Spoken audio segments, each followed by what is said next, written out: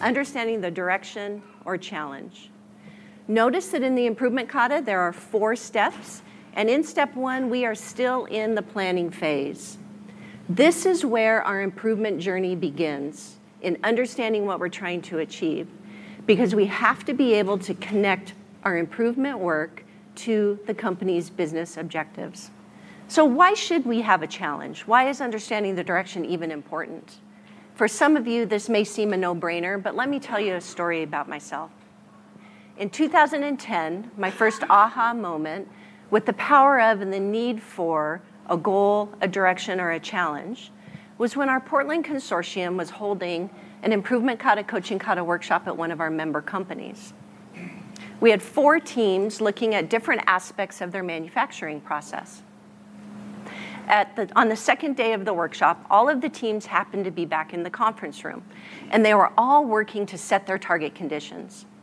So as I was walking around and listening to the teams, I stopped at one team, and I heard one team member say, well, for our target condition, I think that we have to remove the whip so that we can get the line to flow. And on the same team, another team member said, no, did you see how messy that line was? We absolutely have to 5S this line before we can do anything else. And I pondered on that for a second. These 2 teammates were arguing because we had actually not given them a direction to strive towards. We had not set a challenge for these teams to be striving towards. That was really impactful to me.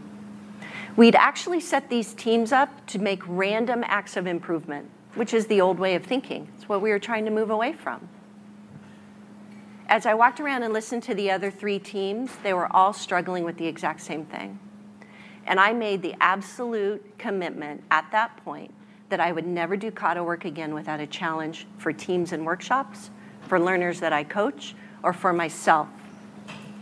We had failed to connect these teams' improvement work to that company's business objectives.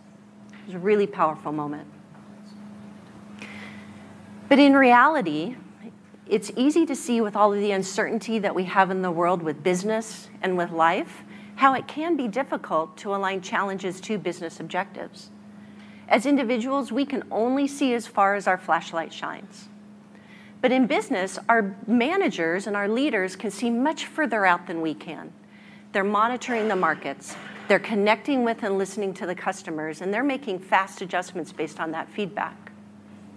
They are more like drivers of a car that is moving at 60 miles an hour down the road, where their headlight beam continues to move forward. We have to be able to respond to changes that are coming at us in the business place so that we can address those challenges. It's important that we understand where the leaders are driving the car so that we can align the work that we are doing as improvement folks to the company's business objectives. So let's talk about the development and the alignment of challenges. Where do they come from? Well, ideally, your leader and/or executive. We must align the work that we're doing to the company's business objectives to help our companies be successful. One of the beautiful things that I love about challenges is that they take a big objective and they bring it much closer in to where the work is actually being done, and that makes it completely relatable to everyone in the organization. A challenge at a senior level should drive sub-challenges or objectives at each level below, cascading their way down to the process level. So what are some elements of the challenge?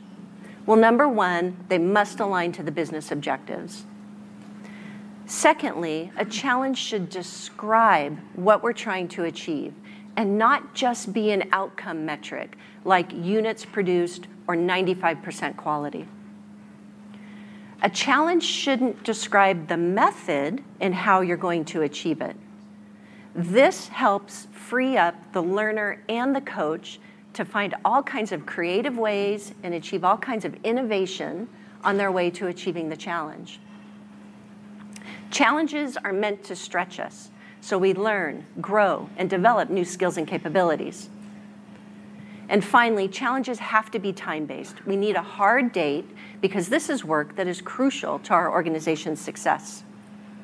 Here are two examples of challenge statements that I've coached. One is from healthcare, where we're working to establish a meds-to-beds program for all adult hospital patients. The other is what I call a capability challenge. We've all been there with Kata if you've tried getting going with it.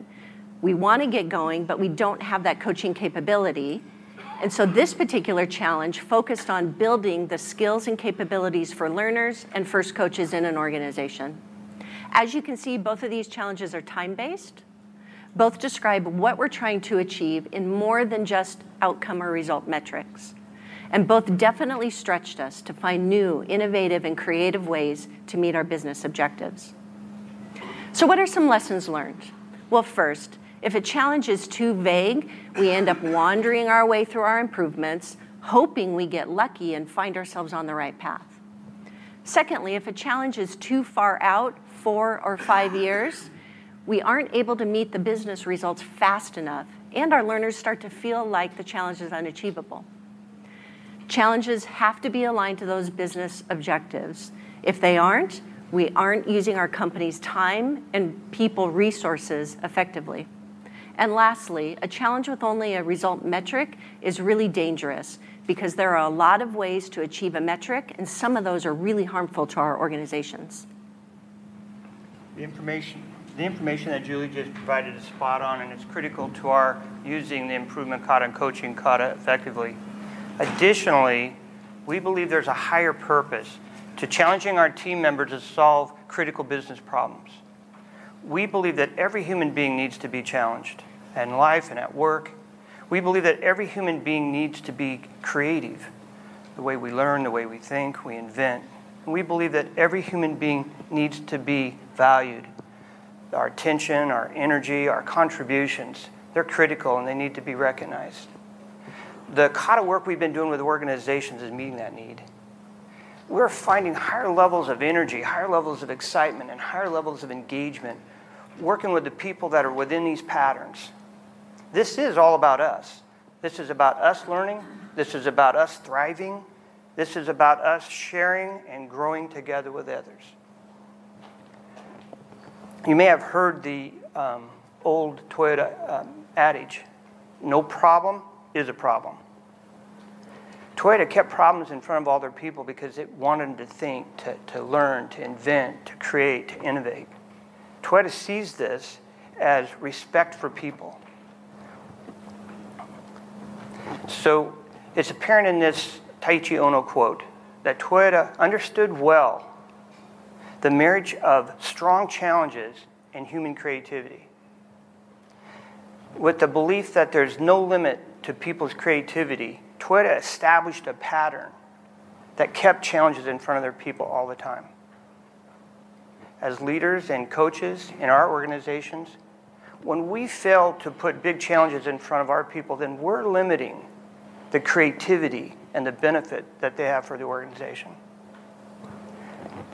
So, in closing, as you go through this conference today and tomorrow, keep these things in mind. 1, always begin with a clear understanding of the direction and the challenge that you're trying to achieve. 2, remember that all of us need to constantly be challenged, constantly be creative, and constantly be valued. In doing so, and working with your people, we allow people to bring their highest contributions to the organization. And finally, all of our challenges have to be aligned to business strategy. Thanks very much for giving us your attention this morning. Now, if you want to learn more about step 1 of the improvement Kata, Beth Carrington, who's going to stand up, and she's waving behind many of you. Beth Carrington and I are facilitating a deep dive session on understanding the direction or challenge.